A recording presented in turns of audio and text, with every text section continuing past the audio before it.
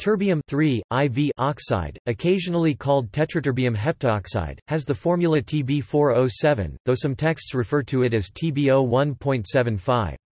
There is some debate as to whether it is a discrete compound, or simply one phase in an interstitial oxide system.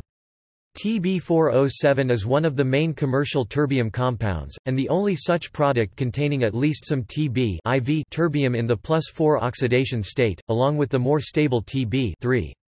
It is produced by heating the metal oxalate, and it is used in the preparation of other terbium compounds. Terbium forms three other major oxides, Tb2O3, TbO2, and Tb6011. Synthesis Tb407 is most often produced by ignition of the oxalate at or the sulfate in air. The oxalate at 1000 degrees Celsius is generally preferred, since the sulfate requires a higher temperature, and it produces an almost black product contaminated with Tb6011 or other oxygen-rich oxides. Chemical properties: terbium IV oxide loses O2 when heated at high temperatures. At more moderate temperatures, ca.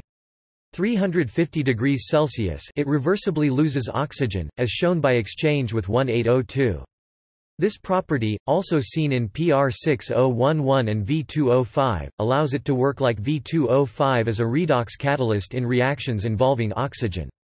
It was found as early as 1916 that hot Tb407 catalyses the reaction of coal gas CO plus H2 with air, leading to incandescence and often ignition. Tb407 reacts with atomic oxygen to produce TbO2, but a more convenient preparation of TbO2 is by disproportionation of Tb407. This is performed by refluxing with an excess of an equal mixture of concentrated acetic acid and hydrochloric acids for 30 minutes, producing terbium chloride and water.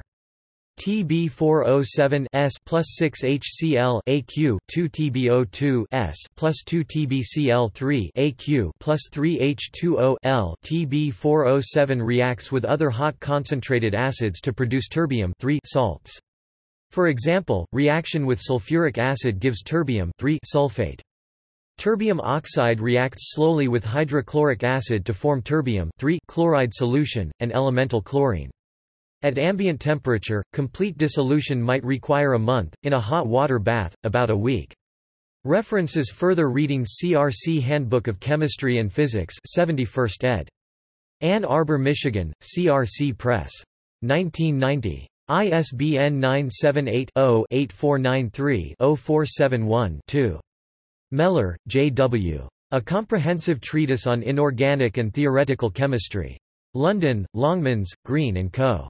pp. 692–696.